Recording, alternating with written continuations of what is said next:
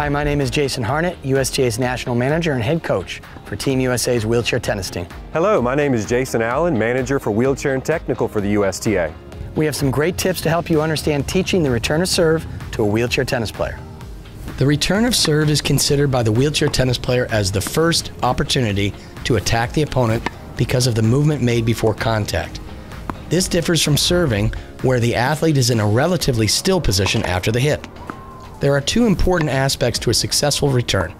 First, where to begin the first push on the deuce or ad sides. Second, the angle of approach to the return of serve to utilize. The use of the 2-3 push start followed by the hit is the most common sequence used. Starting at an angle slightly favoring the backhand side will give the player the most amount of protection against the body serve. This also gives the player the ability to rotate away from the baseline and handle the serve as a forehand return if necessary. It is important for a coach at the beginning stages to explain to the player why these three particular returns are considered most effective. Short-angled returns will draw a player into a less favorable part of the court and open the court up for the second hit.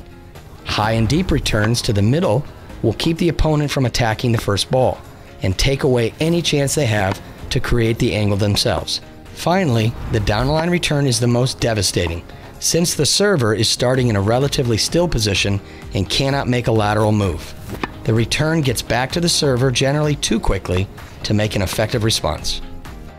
Helping your players understand the importance of the return of serve will ensure that they start every return point on the offensive. Applying the right angle of approach along with that advantage of being able to push into the hit will almost always give them the upper hand right off the first hit of the point. For more tips and instruction, go to USTA.com.